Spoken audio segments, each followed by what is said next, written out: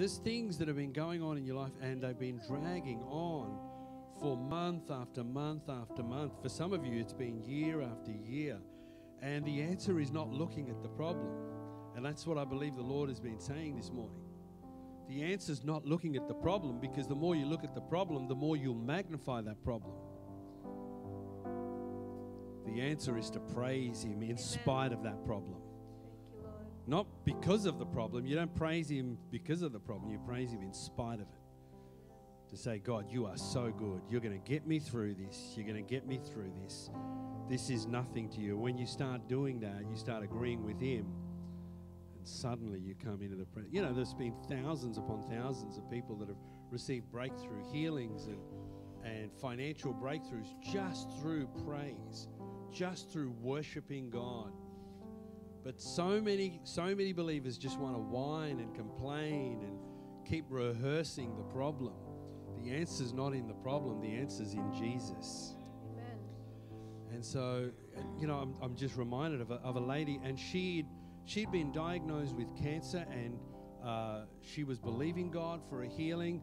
They recommended chemotherapy, so she took chemotherapy, and she also applied her faith with that, and she was totally restored, cancer-free.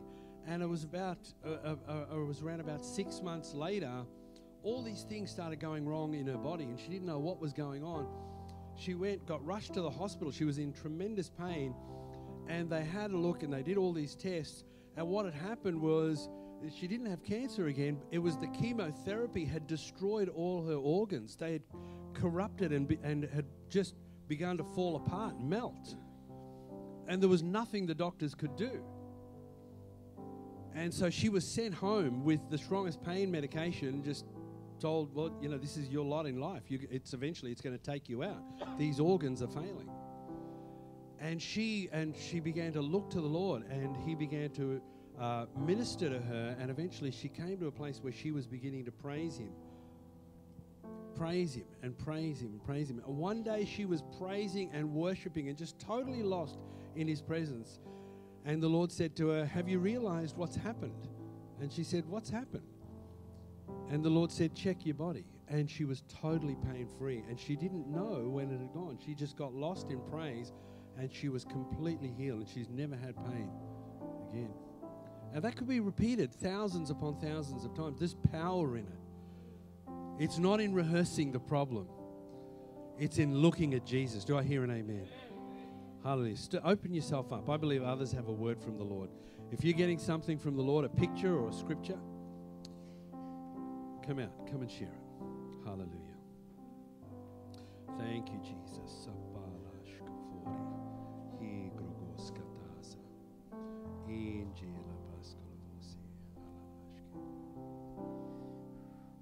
Hey, Joel, this is for you.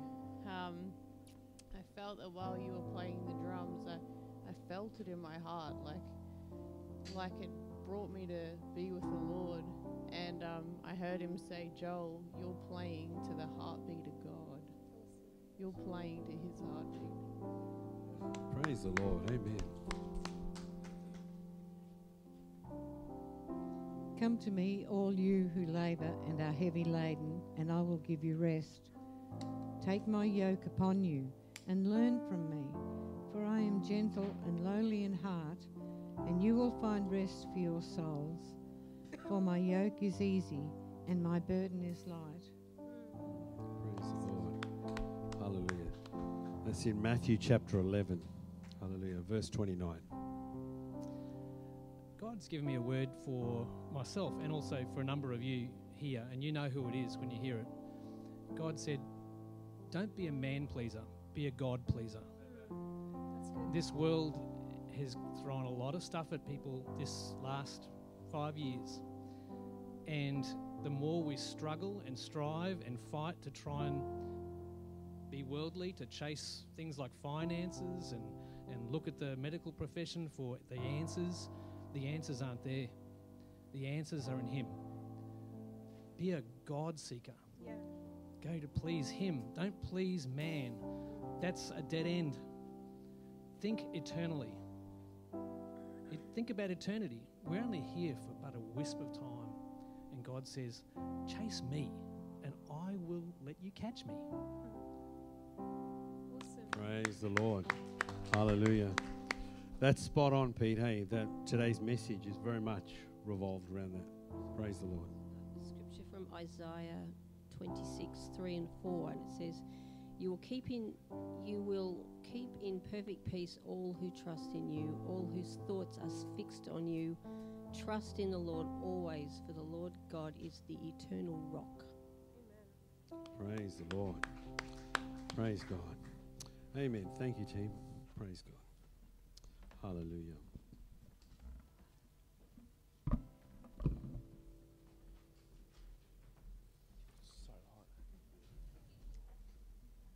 Hallelujah. Well, we are living in exciting times. Well, Pete agrees anyway. I said we're living in exciting times. We are preparing for the return of the King. The King is on the return. Hallelujah. And we are privileged. I believe we'll be the generation that will see his return. Praise the Lord. Praise God.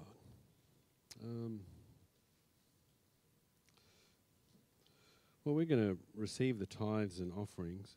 And if you have your Bibles, you can turn to John chapter 6.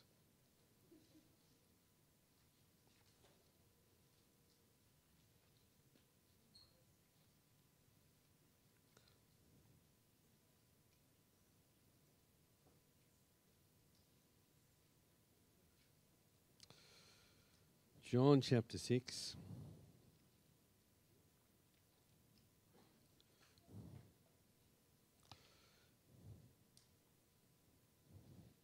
Hallelujah. Verse 1, give me an oivy there. It says, After these things Jesus went out over the Sea of Galilee, which is the Sea of Tiberias, and a great multitude followed him, because they saw his signs which he performed on those who were diseased. And Jesus went up on the mountain, and there he sat with his disciples. And the Passover, a feast of the Jews, was near.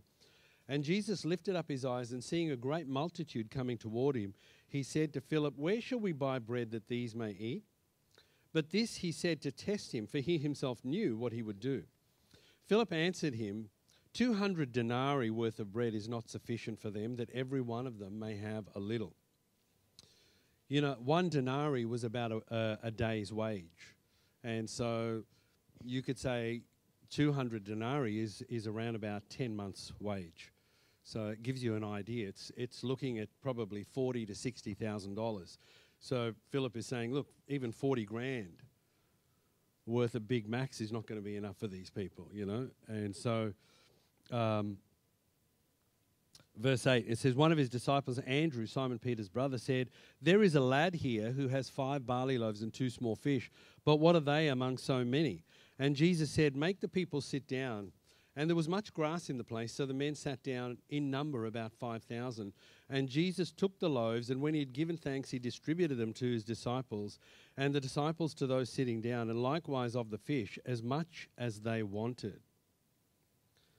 They had a little boy's lunch, and from that he multiplied it supernaturally, that there was sufficient to feed 5,000 men. Besides, there were women and children. I mean, the estimates are there somewhere 10,000 upward people that were being fed on this day with a little boy's lunch, when Philip had said, man, even if we had 40 grand, we couldn't buy enough for these people.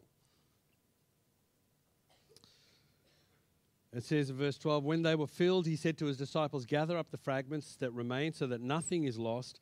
And therefore they gathered them up and filled 12 baskets with the fragments of the 5 barley loaves which were left by those who had eaten. And those men, when they had seen the sign that Jesus did, said, Truly this is the prophet who is to come into the world. You know, if we are preparing for the return of the King, and I truly believe we are, then we need to be prepared. And one of the things we need to understand is we need to understand how the kingdom of heaven, how heaven's economy works. Because as we approach the return of the King, there are going to be some issues and some problems. Things are going to go wrong. Now, that's nothing to be fearful of as believers. Governments will fail. There will be wars. There will be shortages. There will be famines. The Bible predicts all of these things. And it's nothing that you and I need to be scared about. But we do need to be developing and practicing that relationship with God where we understand how He works and how He flows. And one of the best things you can do for yourself in terms of managing your finances is to learn heaven's economy. Learn how heaven's economics works, because God's way of handling finances is totally opposite. In fact, everything God does is the opposite to what the world will say, seeing is believing. You've heard people say, I won't believe it unless I see it. That's what the world says. God says you'll never see it unless you believe it. It's totally the opposite. The world says, look after yourself. Put yourself first. Look after number one. God says the first will be last. And so there's all, everything in the kingdom of heaven works totally the opposite. And that, because the devil's trying to counterfeit what God does. God's the original, the devil's the counterfeit. And the devil can't do it the way Jesus does it. So he's got to twist it and turn it around. And when it comes to finances, the world's approach to economics is totally different. There's two ways that you can really make your way financially. Through your own effort, that's the first way. So that's called human endeavor. You do some hard work. You apply some diligence, some dedication. And there's nothing wrong with hard work, diligence, and dedication. You can do some things and you can achieve some things with hard work, diligence, and dedication. But then the enemy comes in and he twists it and corrupts it. And so it's often influenced by this Babylonian mindset, a mindset that says, look after yourself first. No one else is going to look out for you. You want that promotion? Make sure you step on those that get in your way, because otherwise you'll never get promoted. And so that's the Babylonian way of thinking. It's like, that's the Babylonian way of thinking is people that say, well, I'm a self-made man, I'm a self-made woman. That's totally corrupt. That's not the way the kingdom of God works, where you're thinking about looking after number one. The other way of doing it, so human endeavor is one way of making it, but another way of handling your finances is through heaven's economy, the kingdom of God. It's being led by the Spirit and inspired by the Lord. You don't think God has ways of making you rich? You don't think God has ways? You think He's run out of ways? You think He's looking at you going like, how much do you need? Oh, I didn't know you needed that much. And here's the good news. Your prosperity is not dependent on your level of education.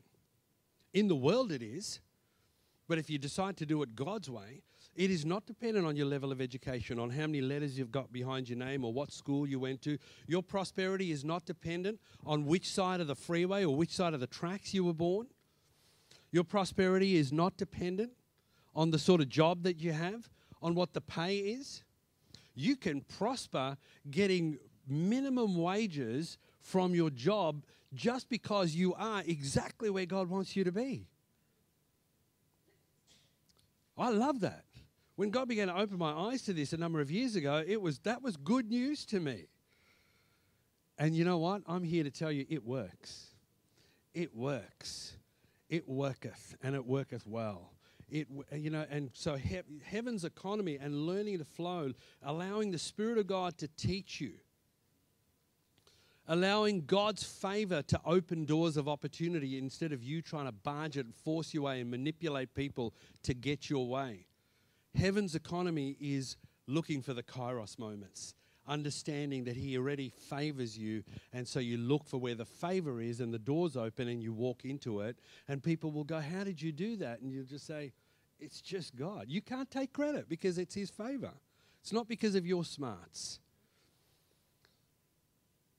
Your smarts, trying to do it, you can. And there's people that have made a great success in terms of finances doing it themselves.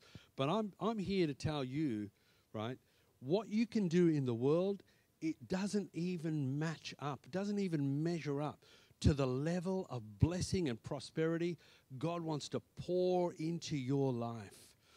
He doesn't want to give you just 10%, 12% interest on your savings.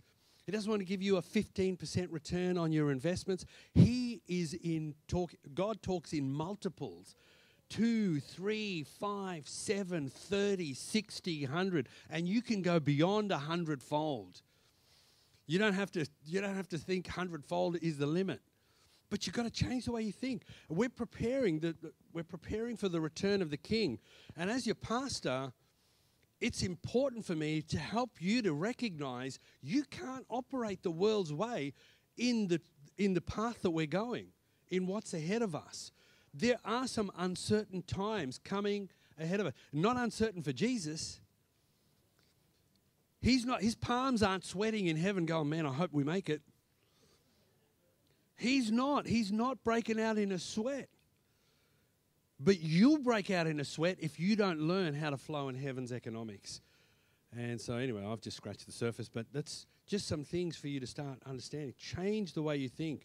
Don't think with that Babylonian mindset where it's just, the Babylonian mindset is so self-consumed, so self-centered.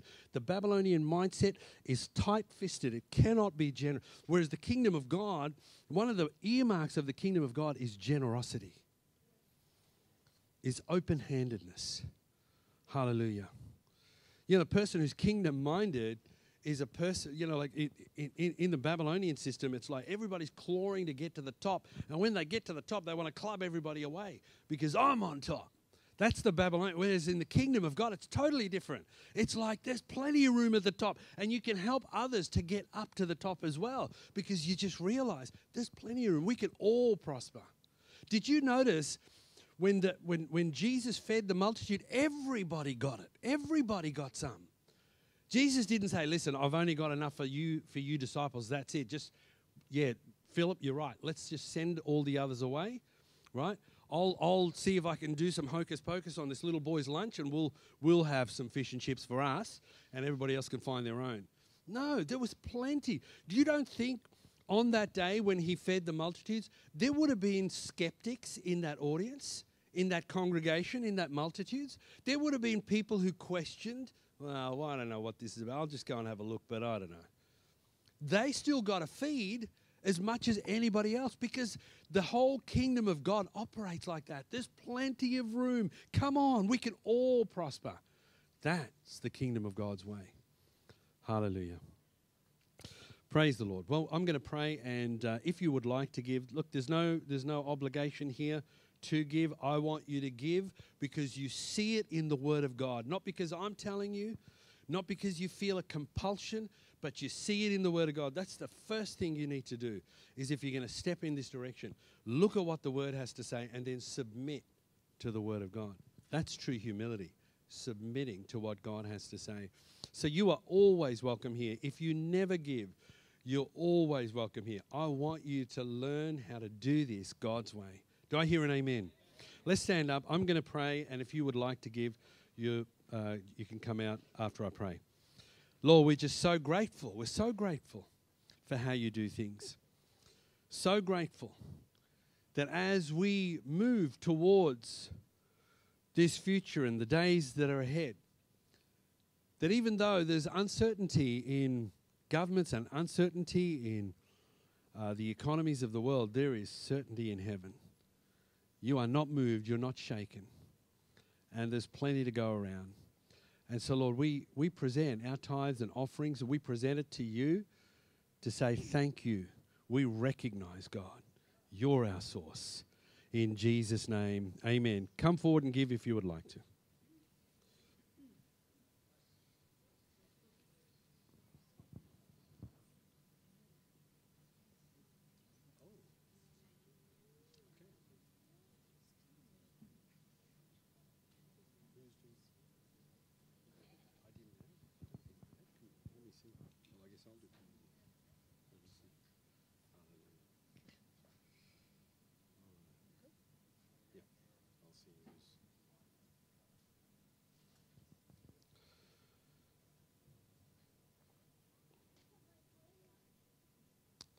Praise the Lord. Amen. So we're gonna gather around the communion table, and Audrey, I believe we're handing over to you.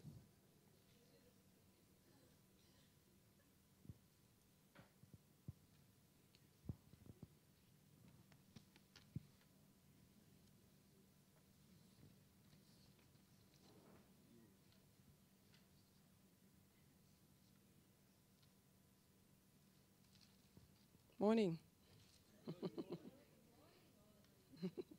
Thank you.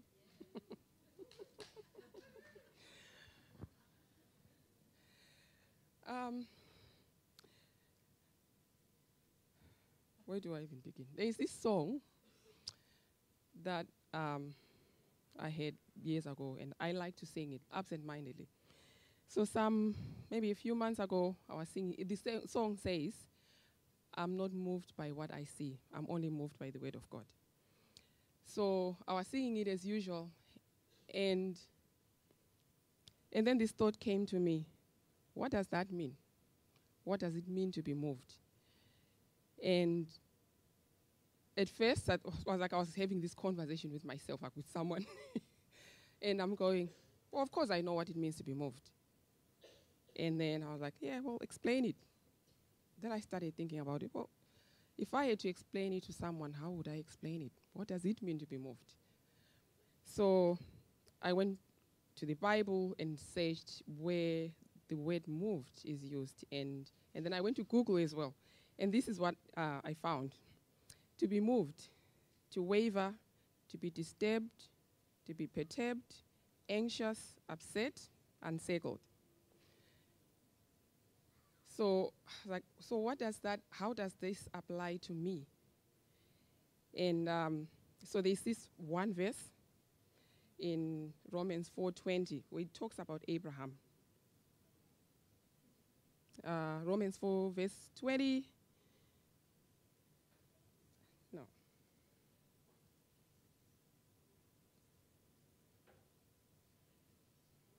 No, I've got the wrong verse. Oh, it says Abraham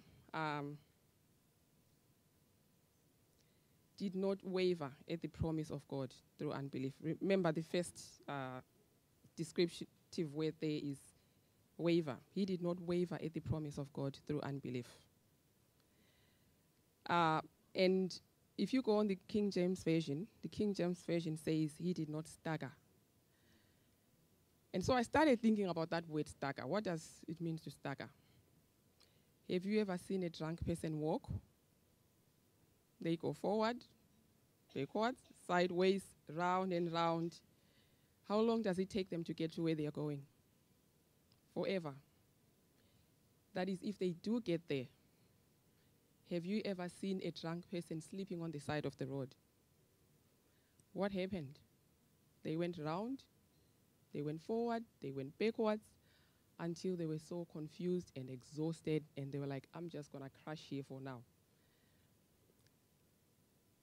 So that got me thinking, like, so what has that got to do with me?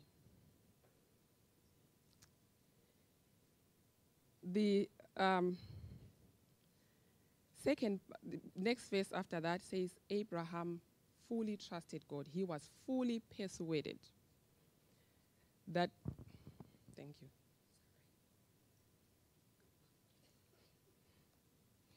That he who had promised was faithful to bring it to pass. So to me, that means he was 100% persuaded. And I started looking at myself, like, am I 100% persuaded? Or am I 98% persuaded? Or 80% persuaded in some areas? Why was he fully persuaded? Because he trusted God. How do you get to trust someone? He had a relationship with God. He knew his Father. He knew that the one who has promised is going to bring it to pass. I was like, so does that mean I don't trust God? Why don't I trust God if I don't trust God? Because I thought I trusted God. But I think God started showing me that I'm looking at the wrong thing. I'm looking at myself. I'm trusting in my own self, because sometimes I'm like up there going, I've got this. I'm going to fight you, devil. You are a dead man. And, there's nothing you can do to me. I'm a winner, blah, blah. And then the next thing, maybe the symptoms get worse, or I get a bad report, or something is not going well with my finances, or whatever else. And then I start going, but God, how long is it going to take? I'm done with this. I'm fed up with this. When are you going to come through for me? Moved, wavering, disturbed, perturbed.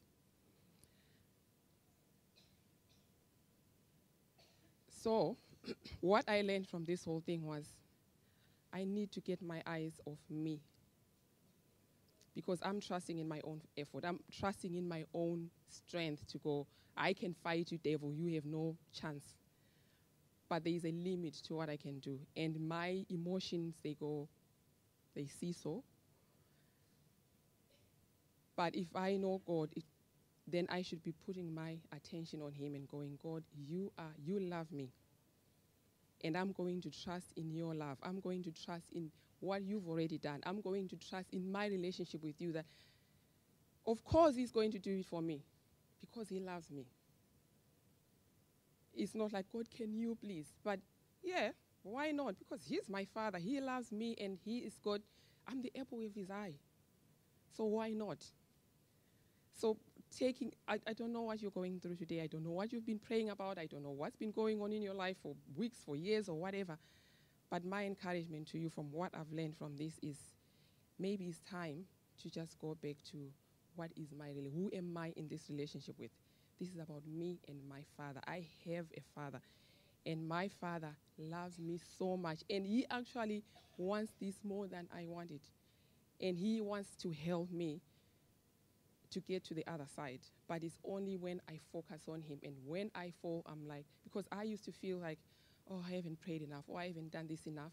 But when it's about relationship, I'm like, because if you are a kid, when you go to your parent, you don't start to think, oh, did I wash the dishes? Did I do that? Am I going to get fed today?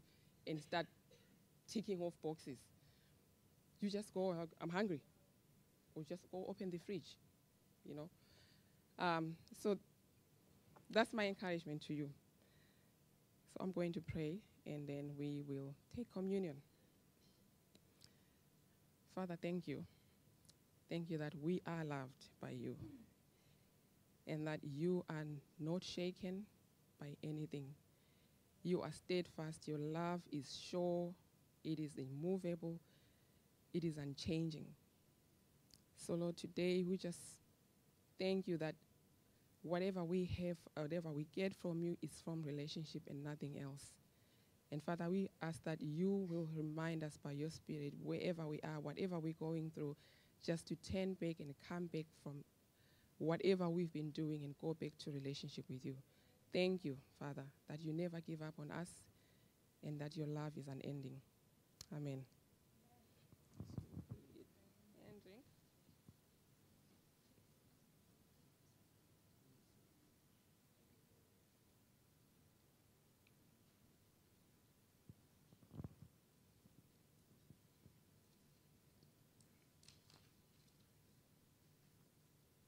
Thank you.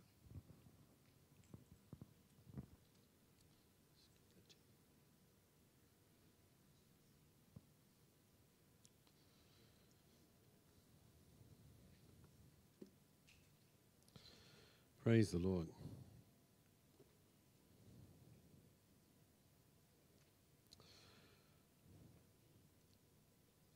Praise God. Well, we've got a couple of announcements. Andrew, could you put the PowerPoint up for us, please?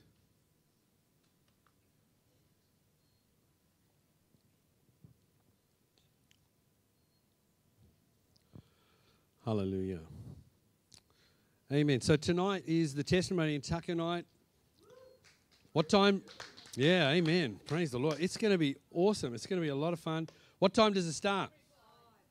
5 p.m. What time do you need to be here? 4:45. Yeah, be here by 4:45. That just gives us a little bit of time to bring a meal to share. It'll give us time to get that all organised, and also that we can be there to welcome guests that maybe you've invited that are going to be here, or other guests from others that have been invited as well. So that's going to be awesome. We're going to have a lot of fun tonight, and hey, you know, it's not too late to invite someone. If you invite someone, make sure that you've cooked enough for yourself as well as for them as well, and we'll just share all the food. Praise the Lord. That's all good. After the service today, we're going to do a little bit of rearranging just to prepare for tonight. We'll tell you a little bit about that. But we don't want you to rush off. Please hang around and have a cuppa. We'll get you to help us just do a little bit of rearranging in terms of the seats. But we're not trying to shoo you out, okay? So hang around and we'll have a cuppa after that as well. All right, what's the other one? There we go. I want you to note this in your diary, How to Lead Others to Christ. It's our evangelism training seminar on Saturday, August the 13th. It's an all-day thing. Bring some lunch to share. You know, the greatest thing that you can ever do for someone else is to share Jesus with them. You think about it this way. What's the greatest thing that ever happened to you? There's nothing greater than the day you became a child of God. Nothing greater, because all of a sudden your destiny was changed from going to hell to going to heaven. Your name was written in the Lamb's Book of Life. So if that's the greatest thing that could ever happen to you, the next greatest thing has to be that you can help someone else discover that. And so this is a great thing for you to invest. You know, I've found that people who are unable to share their faith effectively with others, unable to do it for one of two reasons. There's only two reasons that I found that stop someone being effective in leading others to Christ. The first is they're not living a victorious life themselves. It's not much of an advertisement if your life is falling apart and you're trying to say, hey, you know, like God can do that for you as well. That doesn't motivate anybody, right? And we address that every Sunday at church. We share different aspects of how you can live in victory in Christ so that you can share with others. So that's one reason is they're not living in victory themselves. But there's another reason why people are unable to lead others to Christ is they don't know how to. And so that's what Saturday is about. That's what August the 13th is about. We're not teaching you on August the 13th how to live in victory. We do that every Sunday. But we want to focus on that whole day to teach you how you can present the gospel in a few short minutes and how to keep the conversation on track. This is just from my personal experience. The things that we're going to be sharing with you are things that I've found have worked very effectively in my life. And so to keep people on track, keep the conversation on track, stop it getting sidetracked. I don't know if you've ever tried to share your faith with someone, but it's often it can get sidetracked. People go, oh, well, what about all the suffering? You know, if there is a God, why is that happening? Or, well, what about evolution? You know, like, I mean, if evolution's true, how can you say that God's real? And all of these things, and it's not to say that those things aren't important in their place. And I know with the creation-evolution debate, that's how I came to Christ.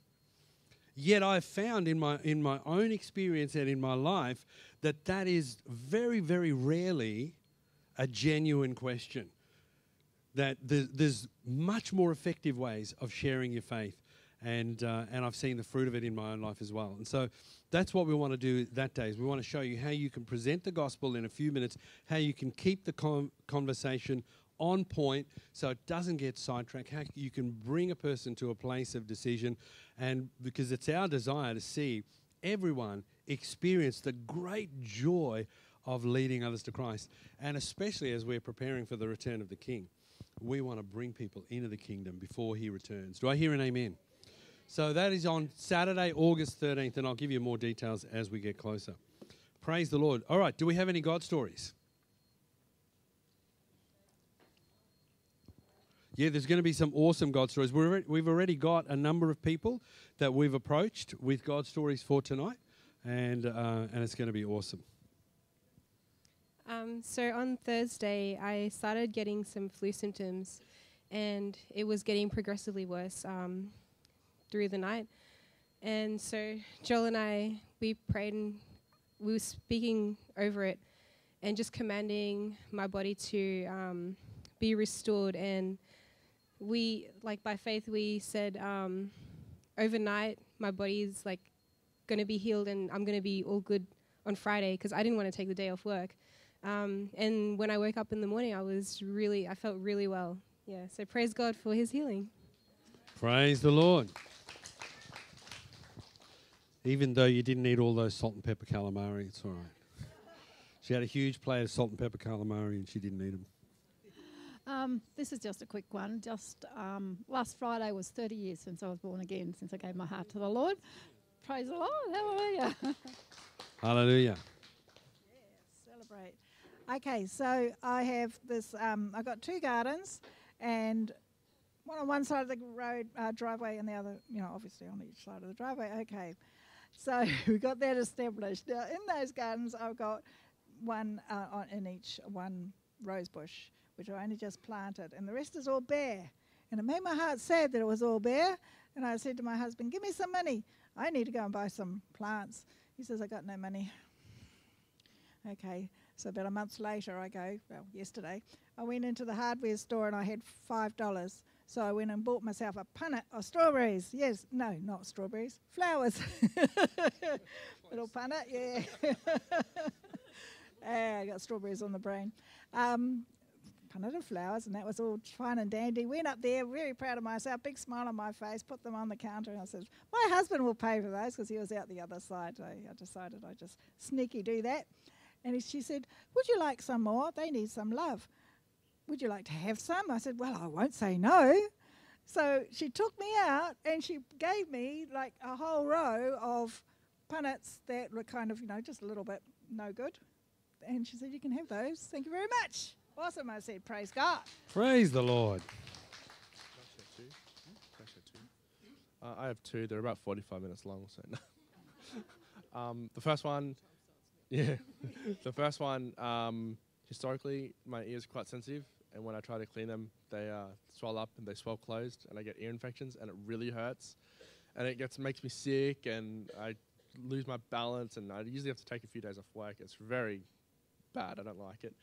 But for a few years, I've learned how to be on top of it, and I forgot to do the process during the whole moving kind of section of this year.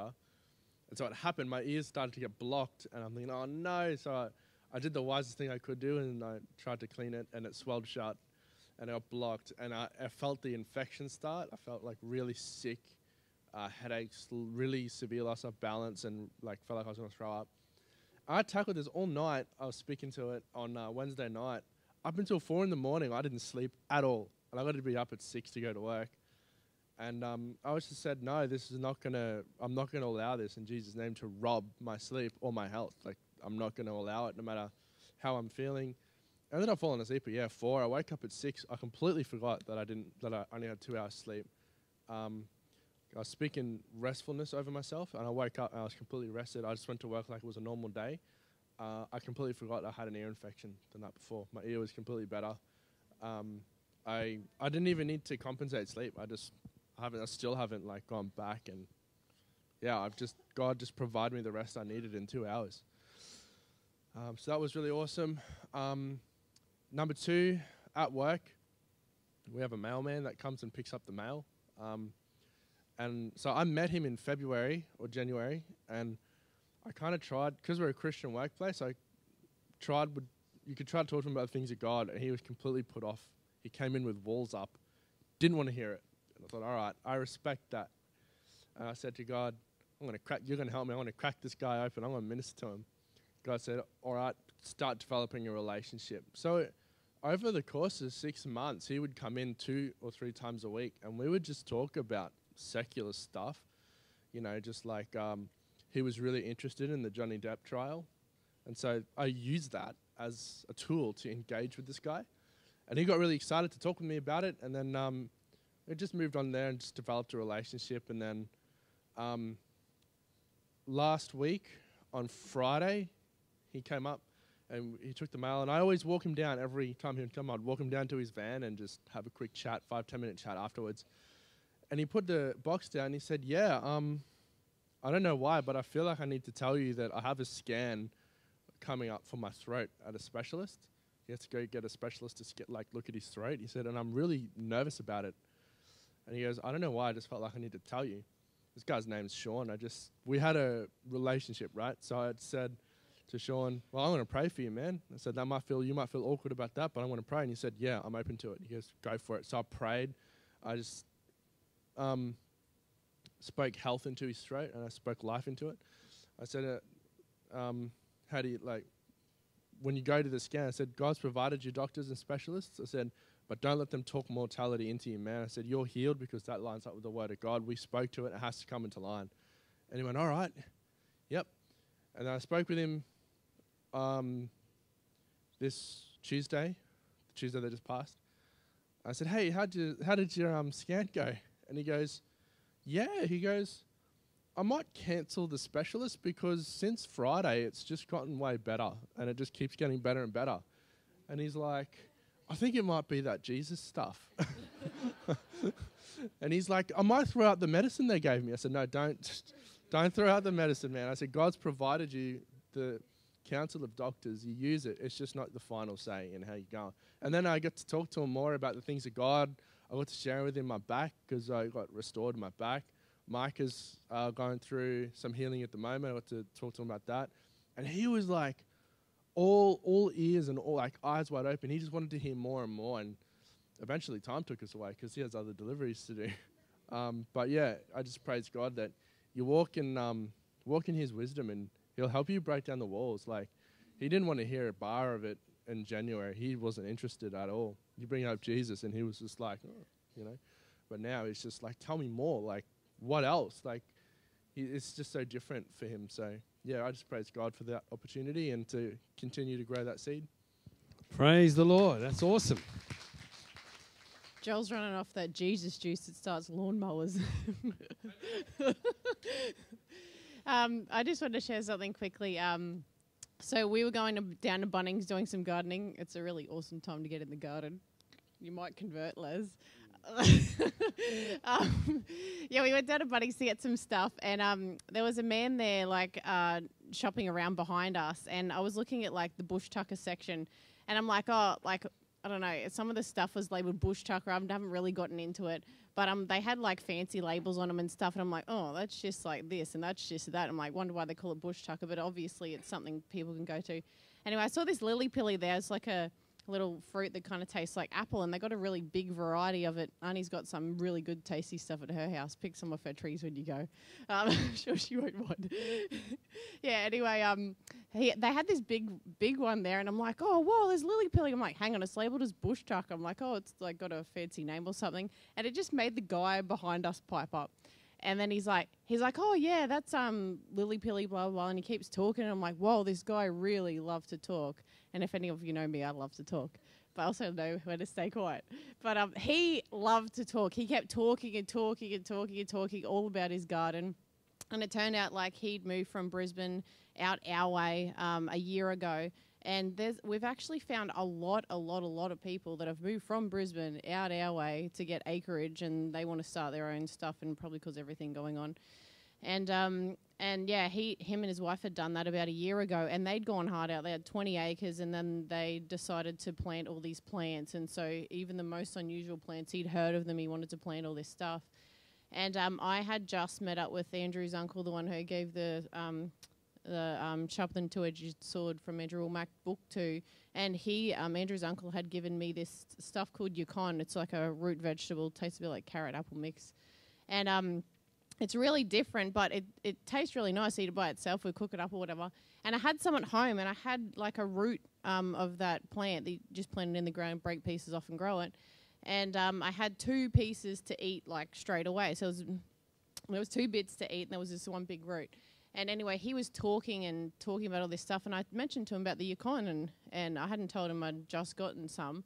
But he says, oh, yeah. He said, oh, yeah, that stuff's really good.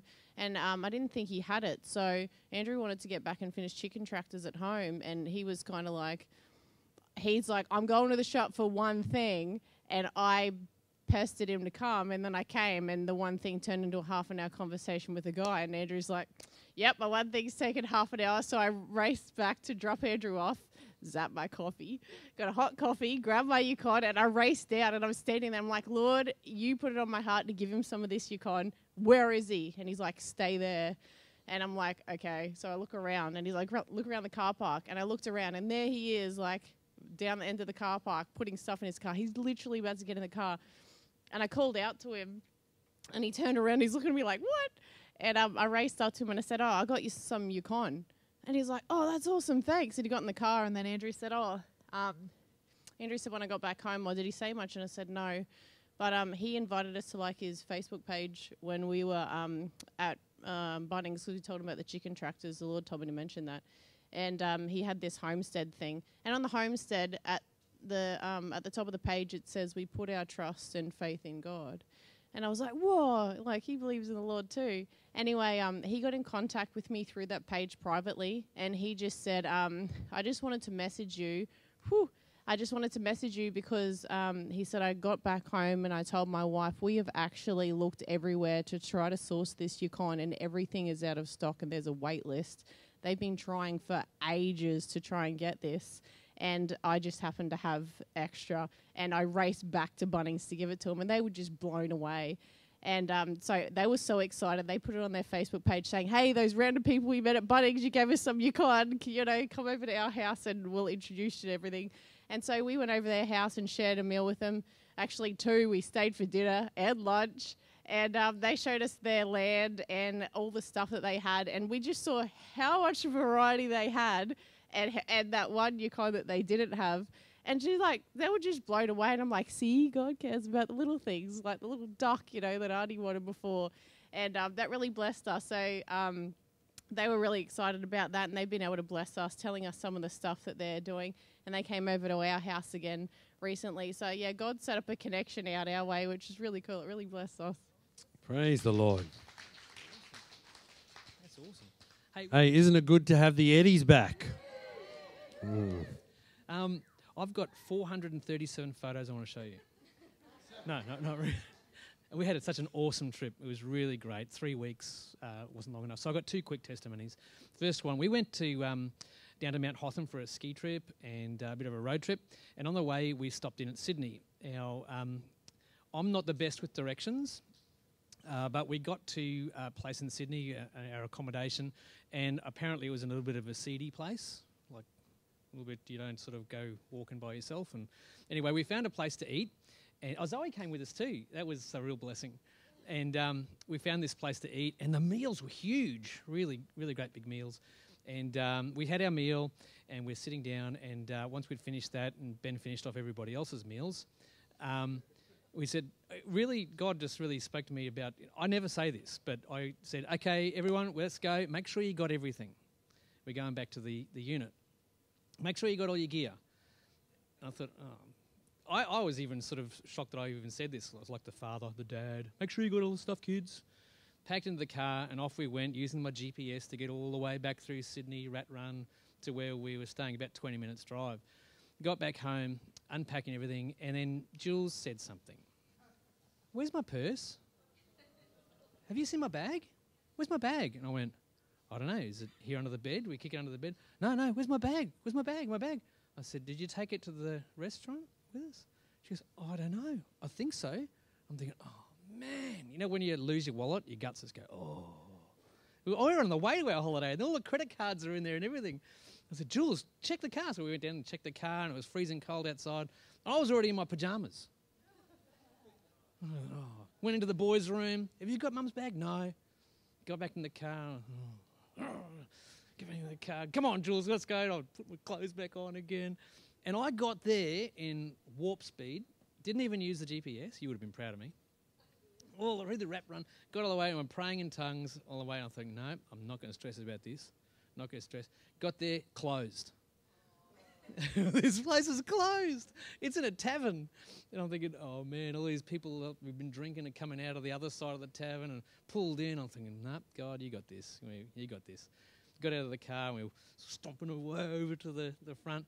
And in the distance, I saw the waitress that served us was walking to her car. And I went, excuse me. I said, do you remember me? And she goes, oh, yeah, I remember you. I went, oh, look, my wife, I think we've left her handbag inside. And she went, oh, okay. Well, come on, let's go. And she opened back up, and we walked all the way back inside, and there it was, tucked underneath the... So there's a God story, you know. This is Sydney, a bunch of thieves. They stole the first state of origin. They couldn't steal my wife's bag, no way. The second one was on our way back. We'd done our ski trip, and on our way back, we stopped in a little place. We wanted to sort of see a lot of country in New South Wales. And, of course, you all heard about the rain and the flooding in New South Wales. Yep. And we had plans to go around and see lots of different stuff. And we stopped at a little place called Oberon. And we thought, oh, well, because of the rain, you know, maybe we should just head up towards the coast more. And so we weren't even planning our accommodation. Every day we'd sort of ring ahead to try and see if we could get lucky. And we went through a place called Windsor, was it, Ben? Yep. And the lady there said, oh, yeah, the last floods, it went up over our bridge, which is supposed to be unfloodable. And she said, oh, look in the trees. You can see where logs are in the trees. And we thought, oh, wow, okay, well, I hope that doesn't happen again. Well, guess what? The next day, it happened there. It was up over the bridge, so we escaped that. And we found accommodation in Port Macquarie that weekend at one of the resorts that we have, which should have been booked out because of school holidays. We got a brand new unit. It was, you missed out. It was awesome for that much, for 2 nights. And God just blessed us, you know, so many different times throughout this whole holidays. And if you've got a spare 4 hours, I'll share you those photos with you. But God is good. Praise the Lord. Hallelujah. Man, and didn't we miss this one? And her bright, cheerful countenance.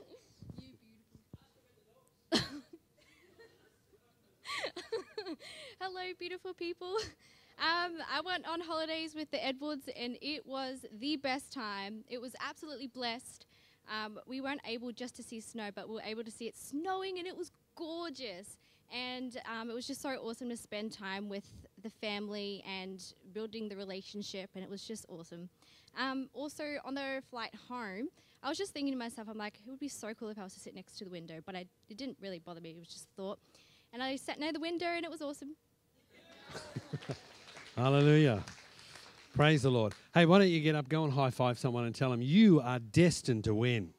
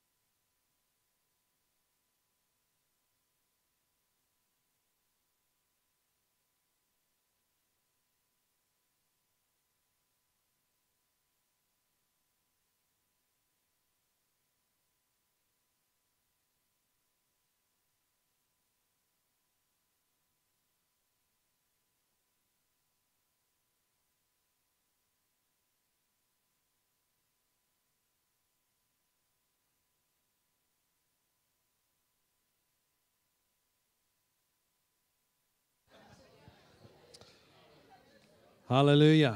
Praise the Lord. Find a seat, folks.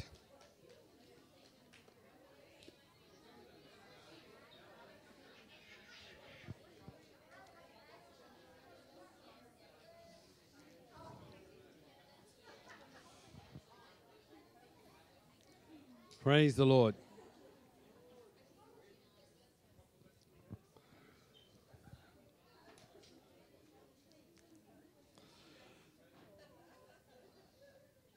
Praise the Lord. Well, you are...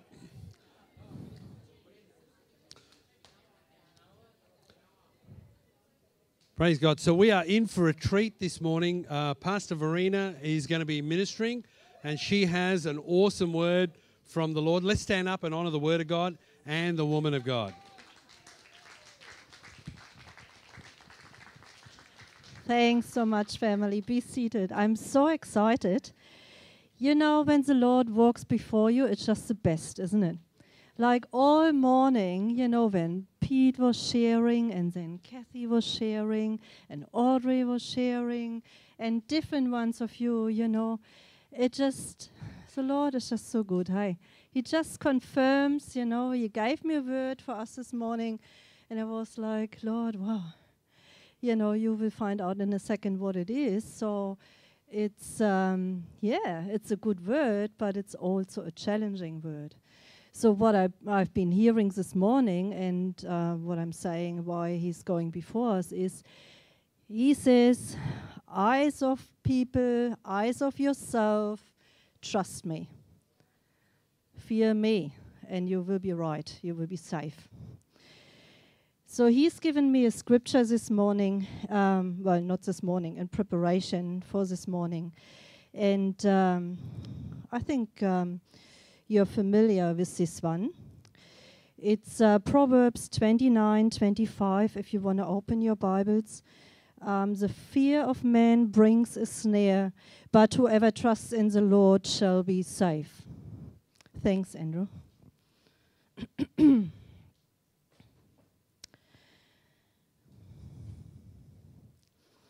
So we want to stir ourselves up, right? In times like this, we've got to stir ourselves up.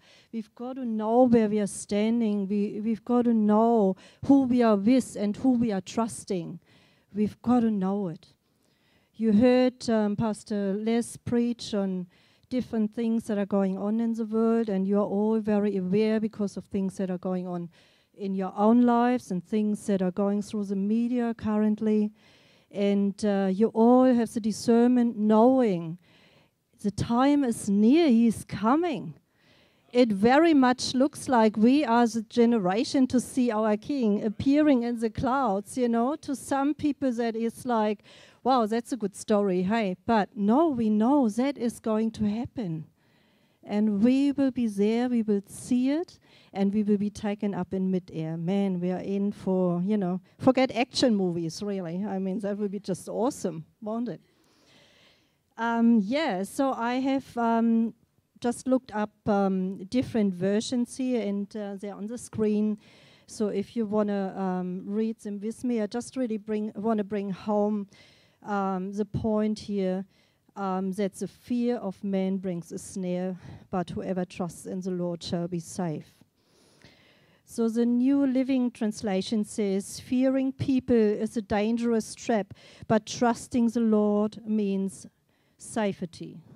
Which one? Oh, okay, I should click so you get to see the next one. Other one? No?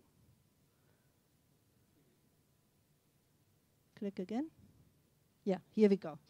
Okay, so fearing people is a dangerous trap, but trusting the Lord means safety. There's another translation here called The Voice. I don't know if some of you have read The Voice before. I quite like it to look it up every now and then. If you fear other people, you're walking into a dangerous trap. But if you trust in the eternal, you will be safe. The Message translation says, the fear of human opinion disables, trusting in God protects you from that. And the Good News translation says it is dangerous to be concerned with what others think of you. But if you trust the Lord, you are safe. Isn't that something we can relate to? You know, I think we all have been in a situation where it's like, oh, I don't know what other people will say or think of me.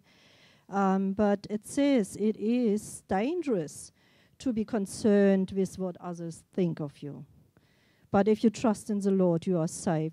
And here's one more that is the AMP, the Amplified Classic, which says, the fear of man brings a snare, but whoever leans on, trusts in, and puts his confidence in the Lord is safe and set on high.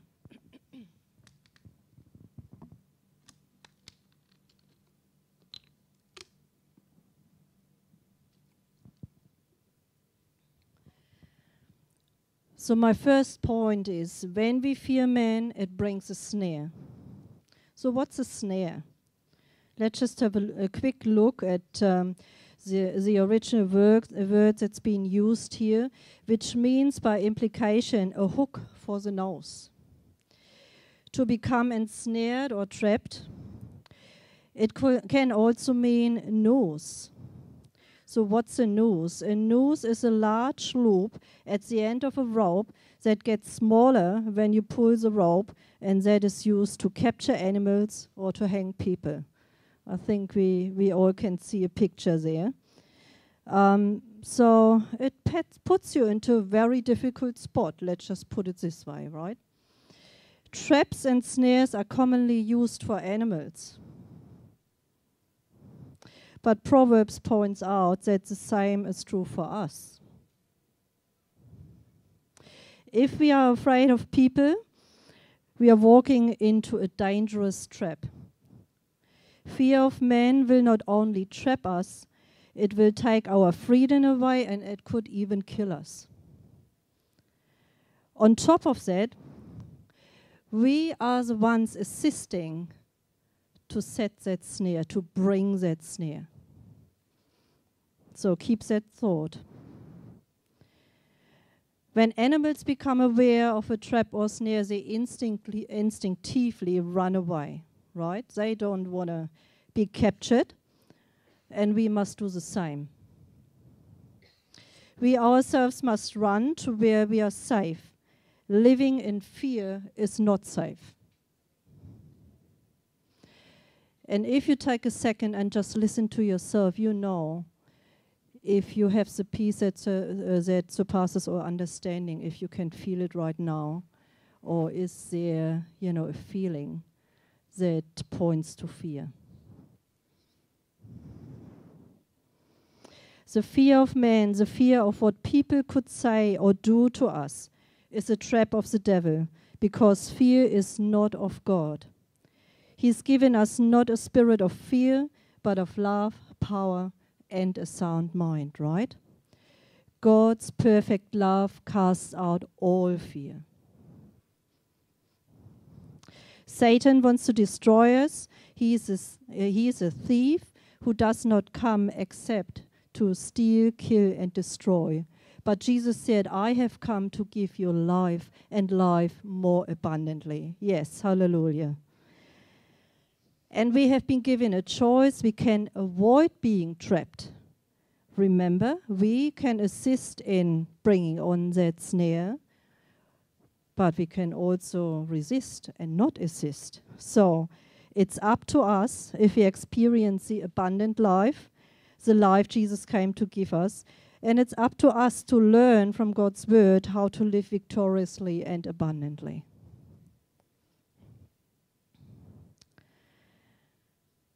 So let me just talk a little bit more about fear is what brings the snare.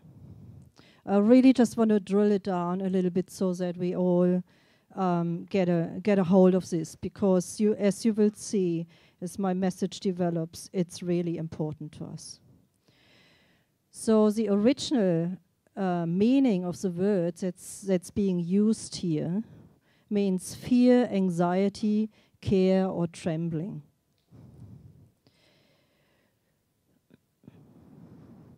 So if it is fear that brings a snare and has the potential to give Satan an inroad into our lives, to steal from us, to kill and to destroy, we need to understand how fear operates, right? We want to know, how does it work? What do I have to watch out for so I can make sure I don't give in to fear? So why do we fear men? How does fear of men manifest? What are symptoms in a person? Why does fear bring a snare? What do we need to do so we can start living free of fear? And as we look at the fear of men, we will also consider the fear of God. So these are just a few questions. There would be other questions, but I just wanted to narrow it down a little so that we get the point across.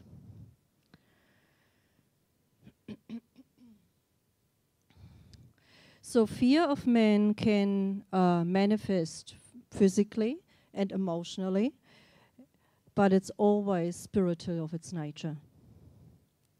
Let's just have a look at physical fear of men first. If a person feels threatened by another person who has the power to physically harm or kill them, it naturally causes that person to fear the other, right? However, this is usually caused by a specific person. So we are talking about the physical fear here that's caused by a specific person, and it's a very specific event. Physical symptoms of fear of men will represent themselves in outward actions that flow from the heart. How a person sees themselves is usually at the core. And I believe you all can relate to it. I can relate to that, So it's really important. How do we see ourselves in our heart? And then when we look at another person, it might cause fear. Hopefully it doesn't, So I looked at the Old and New Testament or mostly the Old actually, just to bring out a few examples to demonstrate how people physically feared for their lives. In Genesis 12:12 and 20:11, we read about Abraham. There's two accounts, and I believe you all know that, where Abraham basically lied, half lied, let's put it this way, about his wife. I'll read it out to you. Because I thought, surely the fear of God is not in this place, and they will kill me on account of my wife. So that was his reason why he lied about Sarah being his sister. Now, if you know your scriptures, you know that she sort of was his sister. So it was, a white lie, as they say, or just, half lied. But he definitely did it to save himself, didn't he? I mean, that's so. And even more so, Abraham did it a couple of times, and then his son Isaac, followed right into his footsteps, and he called Rebekah, his wife, also sister, when he was in a situation where he just felt threatened, by the people around him. So their reasoning was, surely the fear of God is not in this place. Here's another example for you that's from Exodus, and I think you're all familiar with this one too. It's Exodus 32, verses 22 to 24. So Aaron said, do not let the anger of my Lord become hot. So he's speaking to Moses here, because Moses, as you would remember, he went up the mountain to meet with God, and it took him a while to come back. And so in the meantime, Aaron was there with the Israelites, and did his own thing. They didn't think he would be coming back. So eventually Moses came back, and so this is what Aaron said to him. Do not let the anger of my Lord become hot. You know the people, they are set on evil. For they said to me, make us gods that shall go before us. As for this Moses, the man who brought us out of the land of Egypt, we do not know what has become of him. And I said to them, whoever has any gold, let them break it off. So they gave it to me, and I cast it into the fire, and this calf came out.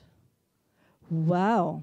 Talk about miracles. I just throw some gold in the fire, and the calf comes out. Yeah. Good one, Aaron. But anyway, why did he say that? Why, what was his point? Well, he thought, these people, their hearts are set on evil. I better do something, that will appease them, and please them. So that's what he did. Here's one other example. That's David, who was then anointed as the king, King David already, but he was still under Saul, so Saul was still on his throne. In 1 Samuel 27:1 we read, "And David said in his heart, now I shall perish someday by the hand of Saul. There's nothing better for me than that I should speedily escape to the land of the Philistines, and Saul will despair of me to seek me any more in any part of Israel, so I shall escape out of his hand." So again, there was a man who physically, feared for his life, and so did the others. Just there was a physical fear of people being around, and they feared them, thinking, well, if I don't do this, well, then I might lose my life here.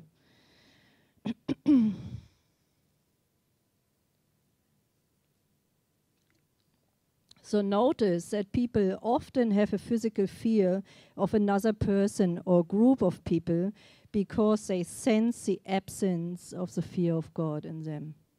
Again, I think we can all relate to that. Sometimes you just perceive, man, these people here, they don't fear God, you don't feel safe around them.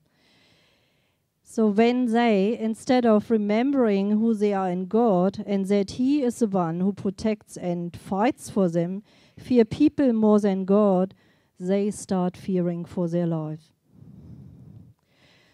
Throughout the scriptures we observe that God's chosen people, the Jews as well as the disciples of Christ, which we call ourselves as well, of course, physically feared others because those who did not have the fear of God in them wanted to kill them because of their heritage, because of who they are, who they were, and who we are.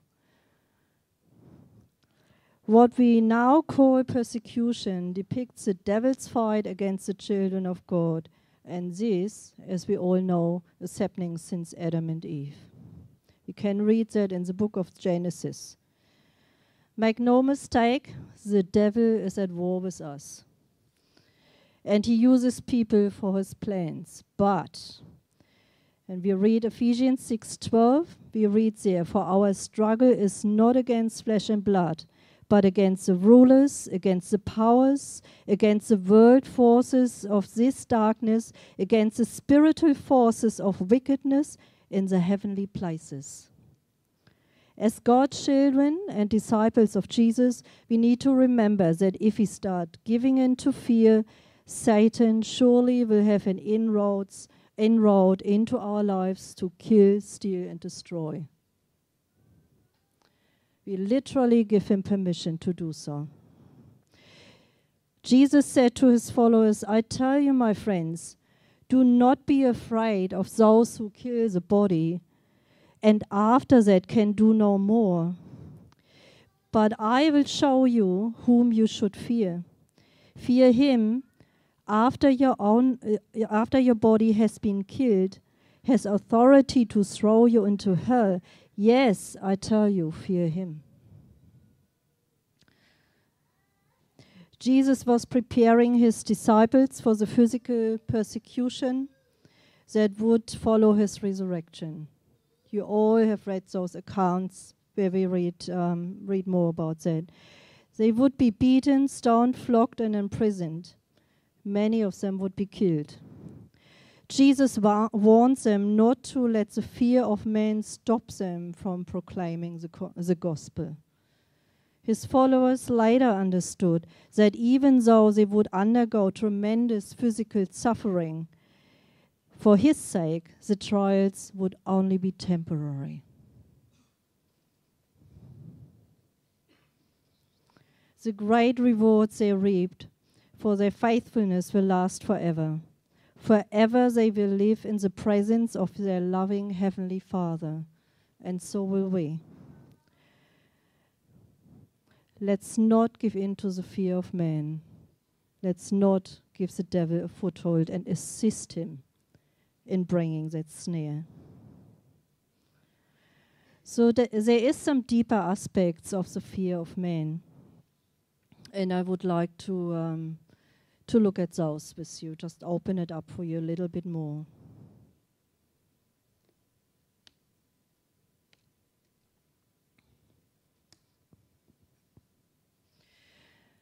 So there is causes there. Why do people fear? We just spoke about the physical fear, but again, there's deeper aspects here. Usually it's wrong thinking and believing that causes us to sin by putting man before God. And let's be clear, we don't want to hear that, but it's a sin if we put man before God. You know, we sometimes, walk through life and we kind of go, oh yeah, man, I need to change that. But in the eyes of God, it's, it's actually, it's sin, and we know we are forgiven. But what does it mean? It means that it's actually not helping us to say the least. There's consequences to it. And the consequences, are what make life very difficult, can make life very difficult for us. So it's us. We choose to fear man, and when we should fear God. And that's how we bring on the snare. Most Christians will be challenged by this at some stage in their journey, and we all need to deal with it. So let's just look at some symptoms. Some symptoms can be discouragement or lack of peace or ungratefulness, anxiety or envy. Fear of man is the anxious need to receive affirmation from other people. So I'm not talking about, the five love languages. One of them is affirmation. So it's obviously a good thing as well. But if we depend on that, that's the problem. When we fear that more than fearing God and what He says about it, about us, that's where the problem lies. It manifests, fear of man manifests as people-pleasing, compromised values, peer pressure, and a hesitation to share our faith. It becomes a snare, especially when we allow it to influence our decisions. Something is wrong if we choose to avoid unpleasant interactions with others. If we try to hide rather than obey the voice of the Holy Spirit, who would give us wisdom and show us how to act. Sometimes, we really need to confront another person. That's a mature thing to do. The immature thing to do is to hide and to fear the other person, could bring something on that has consequences we then have to deal with, and we don't really want to deal with those consequences. But if we do that all the time, well, that's then fear of man, and that is what brings on a snare, right? If we are giving in to fear instead of making mature decisions, it shows that we are still spiritually immature and lack a sense of identity. We need to grow up. And we all do. There is no one who's perfect this side of heaven, So we all need to take on a challenge and grow up. No one wants to feel rejected or get physically harmed. Yet even if it seems easier to heed the fear of man rather than inviting the possibility of consequences, we need to watch out and understand what it actually says about us. So if we choose to hide, if we choose, some, way to somewhat get around it, what does it say about us? What do we don't even have to broadcast that or talk to other people about it. It's just something that we need to see ourselves. We need to have the discernment. Where am I at with this? Lord, help me. What do I need to do? Even more so if we struggle in everyday life with this issue, What when real persecution comes our way? You know, these are like everyday issues that can come up where we feel challenged. You know, we go, oh man, you know, here we go again, you know. But we need to embrace that challenge, you know, and go, okay, well, I've got to do something about this, you know. And the question, what if, what do I do, where do I stand, how do I face it when real persecution comes our way? And Scripture says it will. What do we do then? Do we want to hide? Do we just, you know, want to find some cop out and just go, okay, well, someone else will say yes for me then? It's not easy. Don't think I've got all of that nailed down. You know, I'm presenting a challenge here to you which I have grappled with for years. I know where I stand though. And, you know, I believe the Lord is putting that challenge before all of us today. You know, we need to make a decision here. The fear of man will become very dangerous when we allow it to tempt us to deny what we believe in, and who we belong to. That's the time when it could ensnare us in a way that it could cost us not just our physical lives, but our eternal lives as well. Jesus said, "But whosoever shall deny me before men, him will I also deny before my Father which is in heaven." That's in Matthew 10:33. We must count the cost. Following Jesus, it will cost us. Some of us, you know, have already experienced it when we're talking about vaccination, you know, different things we went through the last couple of years. You know, some of you you lost your job for that, and you trusted that God will make the provision, and He has. We have heard some wonderful God stories, you know, where God came through, where He provided in every sense of the word. But you had to do the first step. It didn't just happen. It wasn't that someone else came along and said, "Oh yeah, you will be right," you know, just, you know. No, you made a decision. And so as time goes on, following Jesus will cost us. Hebrews 12, verses 1 to 2. Therefore we also, since we are surrounded by so great a cloud of witnesses, let us lay aside every weight and the sin which so easily ensnares us, and let us run with endurance the race that is set before us, looking unto Jesus, the author and finisher of our faith, who for the joy that was set before him endured the cross, despising the shame, and has sat down at the right hand of the throne of God.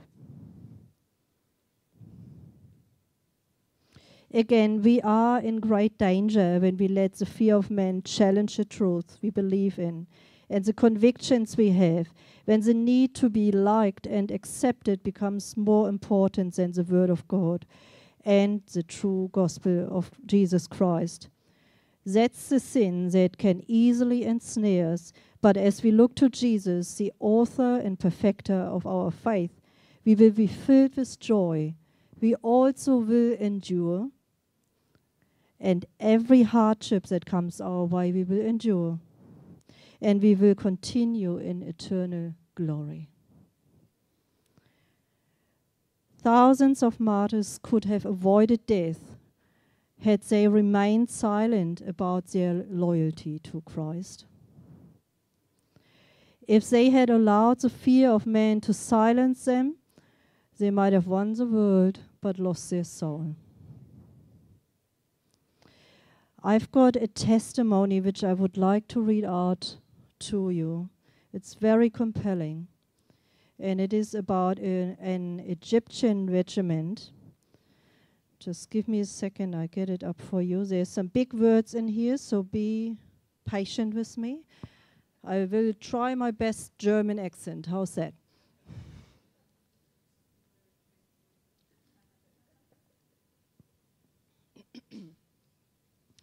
So the testimony is about the Roman Theban legion. In the year of Christ, 286, a most remarkable affair occurred. A legion of soldiers consisting of 6,666 men contained none but Christians.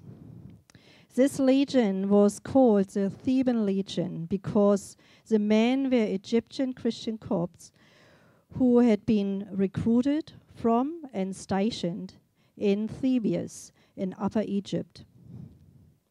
The Theban Legion was quartered in the east until the Emperor Maximian ordered them to march to Gaul to assist him against the rebels of Burgundy.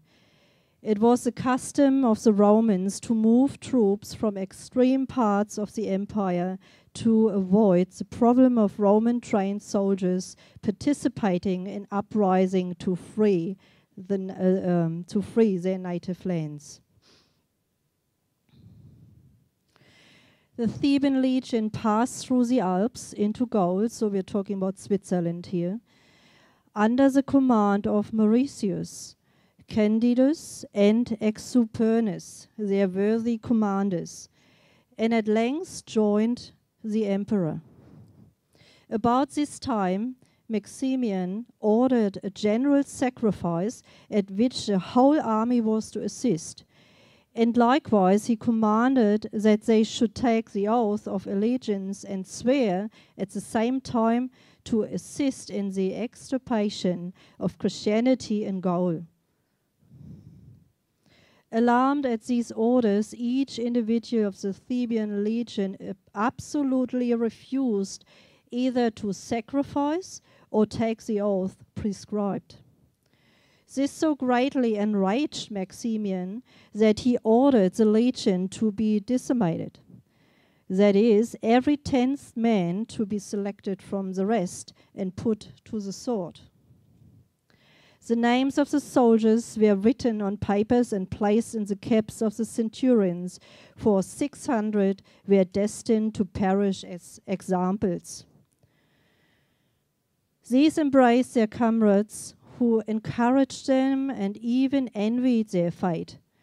The plain soon followed with the blood of martyrs, flowed with the blood of martyrs.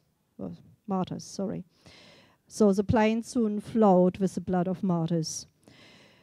The survivors persisted in declaring themselves Christians, and the butchery began again. The blood of another 600 reddened the waters of the Rhone. The Rhone is a river.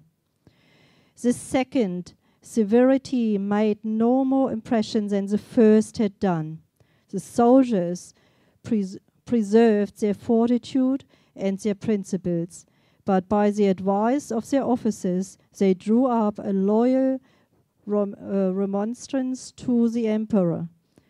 This, it might have been presumed, would have softened the emperor, but it had a contrary effect. For enraged at their perseverance, he commanded that the whole legion should be put to death, which was accordingly executed by the other troops, who cut them to pieces with their swords. This happened on September 22, in the year of 286.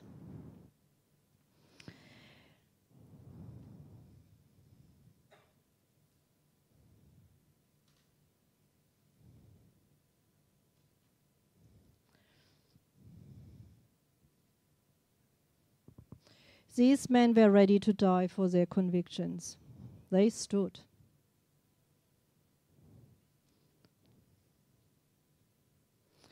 Even more so, they didn't just stand for themselves, they also stepped forward and said, let me take that spot. And all of them ended up being martyred.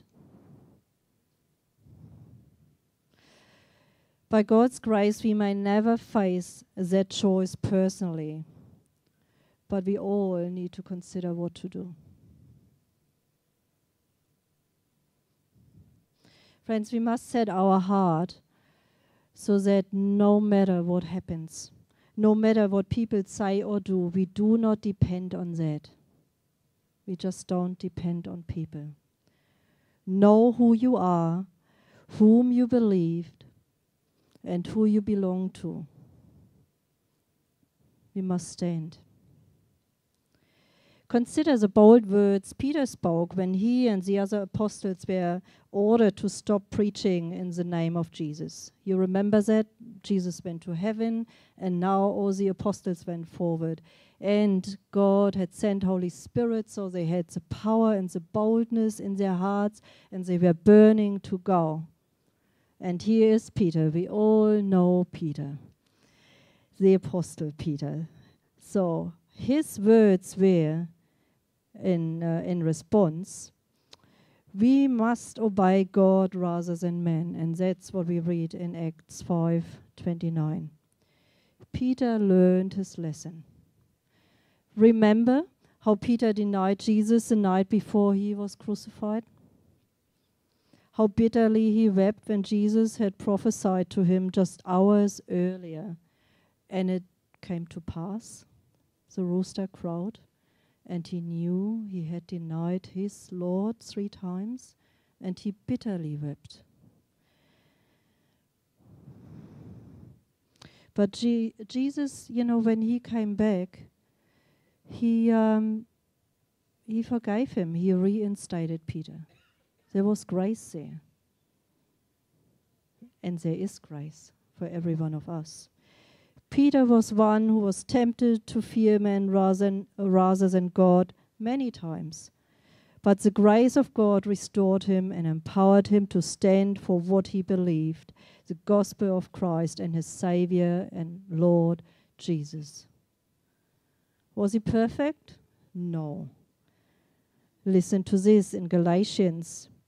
Paul wrote, Galatians 2:11, for prior to the coming of certain men from James, he used to eat, this is referring to Peter, he used to eat with the Gentiles, but when they came, he began to withdraw and hold himself aloof, fearing the party of the circumcision. So you can see that Paul, even then, had to stand him down. But we know the rest of Peter's life, he might have tripped up there, but the rest of Peter's life and how his life ended, he stood. He stood. By the grace of God, he stood. He did not let go of his convictions by the way he had done that first night. He stood till the end.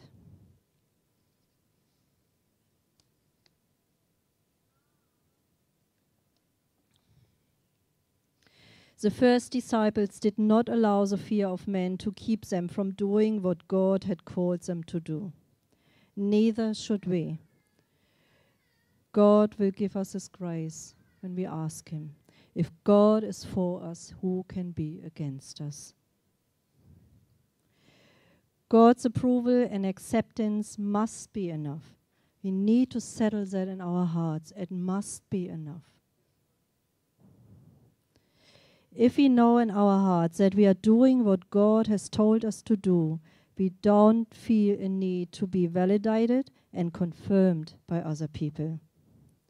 When we fear God only, nothing can stop us. But if the fear of punishment or rejection from people is greater, we will always be slaves and never be free to our true selves. And we would be the first to feel that deep, deep disappointment. You know what it feels like, I'm sure you know. When you're so disappointed with yourself and you should have done better. God's grace is sufficient for us. We are not, condemned for that, But we, just like Peter, need to move on from there and say, Lord, your grace, forgives me, but it also empowers me. It empowers me to do what I know I need to do because I see it in your word. I hear your Holy Spirit. You're telling me what to do, and I am doing it. Only when we make God's opinion about us the only thing that matters, can we overcome the fear of man. The Apostle Paul was another good example of that, probably. I mean, yeah, I love the Apostle Paul. He's just some awesome stuff we read. He died to selfish ambitions and longed for God's approval only. We read in Philippians 3, verses 8 to 10. And he boldly declared, Galatians 1:10, for am I now seeking the approval of men or of God? Or am I trying to please men?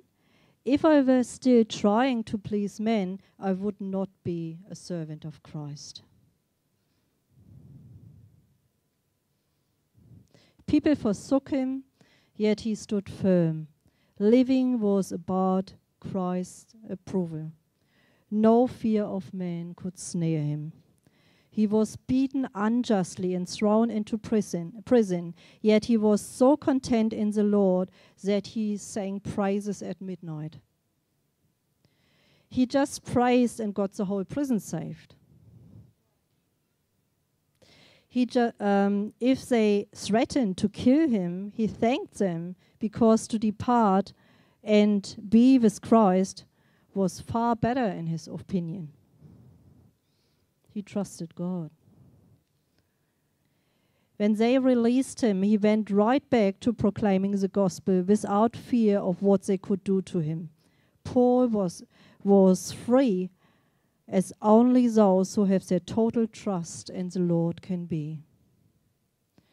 And again, all of us, have been through many situations. It doesn't just have to be this context, can be just in everyday life things, where you just knew, this is what God says and this is how I go. And so then you've done it, and man, how good does that feel? Hey, you just, you trusted God. Wasn't easy, but you did.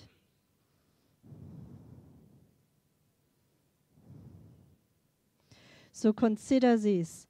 The same awesome spirit that lived in Jesus and the Apostle Paul also lives in us. Holy Spirit, he lives in us. In Romans 8:14-16 we read, for as many as are led by the Spirit of God, these are the sons of God. For you did not receive the spirit of bondage again to fear, but you received the spirit of adoption, by whom we cry out, Abba, Father. The Spirit himself bears witness with our spirit that we are children of God, and have children then heirs, heirs of God, and joint heirs with Christ, if indeed we suffer with him, that we may also be glorified together.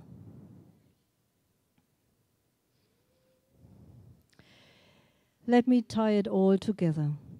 If you look at the second part of that verse, going back to Proverbs, I just read the whole verse out again for you. The fear of man brings a snare. So that's what we've been looking at so far. But whoever trusts in the Lord shall be safe.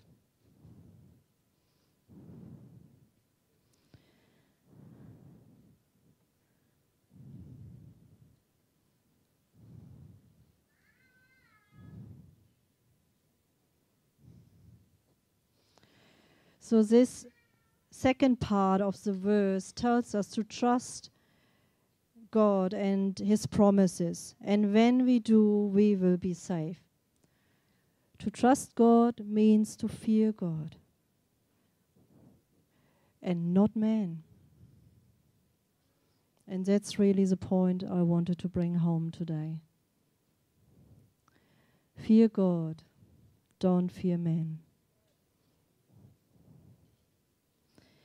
It was because Abraham thought, surely the fear of God is not in this place, that he lied about Sarah instead of trusting God. He feared people more than God. It was because Aaron feared the people that were set on evil, more than God, that he decided, let's make us gods that shall go before us. Aaron feared the people and their gods more than his God, the God of Israel. It was because David said in his heart, there's nothing better for me than that I should speedily escape. He feared Saul, a man, more than that he had trusted God would deliver him. It was because Peter had learned to fear God rather than man that he overcame. And his words were, we must obey God rather than man.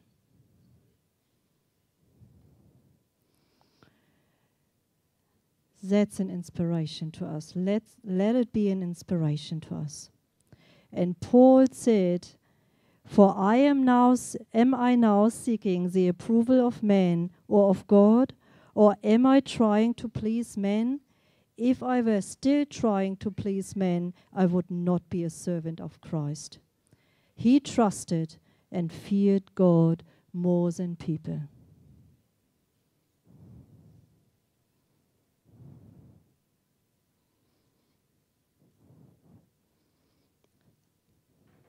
I pray that that is something you take home today.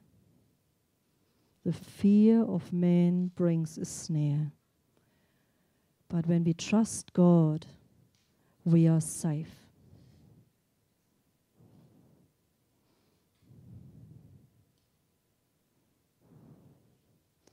Let me conclude with Proverbs, because Proverbs 14, verses 26 to 27, draw it together nicely. In the fear of the Lord there is strong confidence, and his children will have refuge. The fear of the Lord is a fountain of life, that one may avoid the snares of death.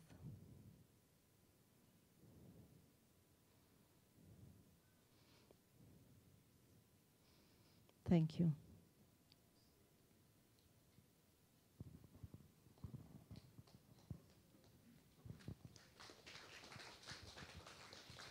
Praise the Lord. Let's stand up. Hallelujah. Let me encourage you just to spend some time with God and meditate on these things. This is, I believe, a very timely word, particularly with where we're going ahead of us. We want to ensure that we calibrate ourselves to put Jesus first in our life and not just bow to the wishes of the opinions of others. Hey, if you would like Pastor Verena or I to pray for you, whether it's to do with the message or something different, we would love to do that. Other than that, we're going to have some fellowship. We're going to do some rearranging. I'm going to get Pastor Phil to come out and he's going to explain. Please don't feel like you've got to rush